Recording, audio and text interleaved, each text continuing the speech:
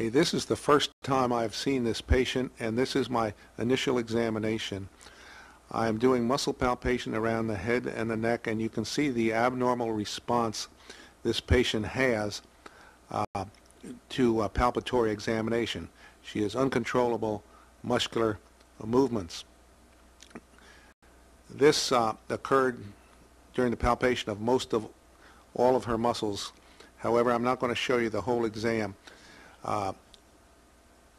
We are interested in movement disorders, and she used to walk with a walker. She has just finished 25 sessions of physical therapy at the local hospital, and she considers herself fantastically improved. And she walks with a cane now. One of the things that these motor disorder patients have in common is a very deep bite. As you can see, she has 100% deep bite. You can barely see the very necks of her lower incisors when she bites down. Listen to the sound as the patient repeatedly opens and closes. Both jaw joints are dislocated. Okay. Now I'm going to have the patient get up and walk. This is her walking out of the office without her cane. Notice she shuffles her feet, doesn't pick her feet up, has to hold her hands out for balance. Her movements are very slow and uncoordinated.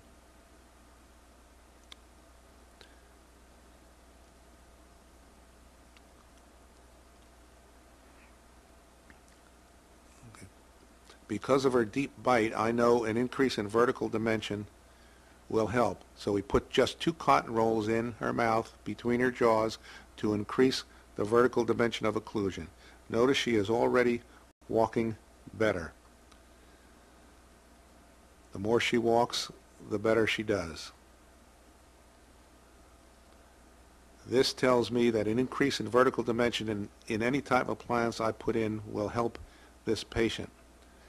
However, we want to take this a step further, and we can use a thick piece of wax and reposition her in an idealized maxillomandibular relationship with her dental midlines on and minimum overbite and overjet.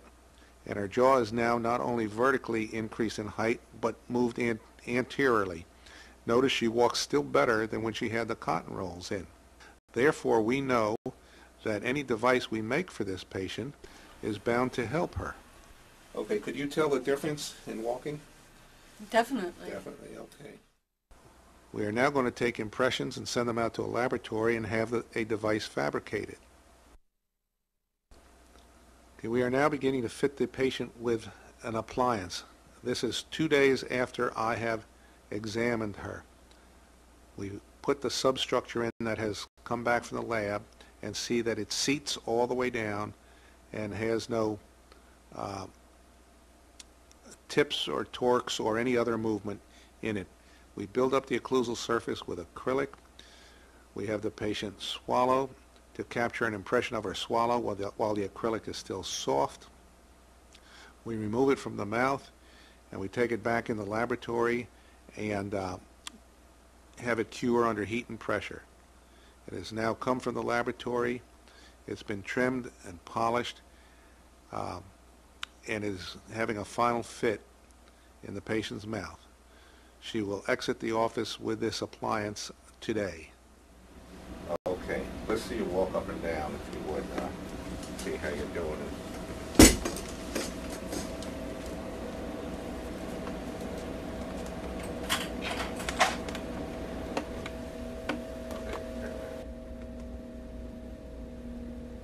You feel pretty well balanced? Very balanced. Very balanced, okay. That's better than having to use a cane, huh? Right. Okay, that's all it took.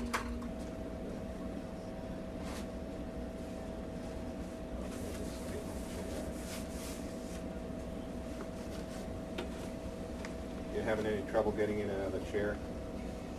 Just a little bit.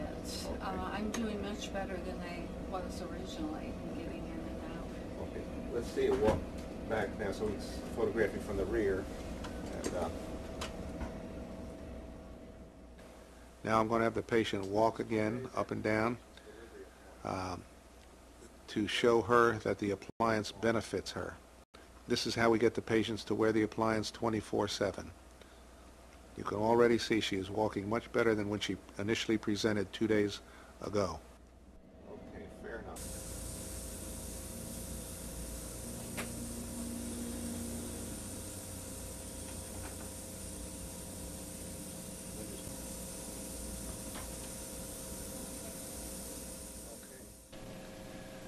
The next time I saw the patient was 6 months later when she dropped into my office to show me how well she was doing.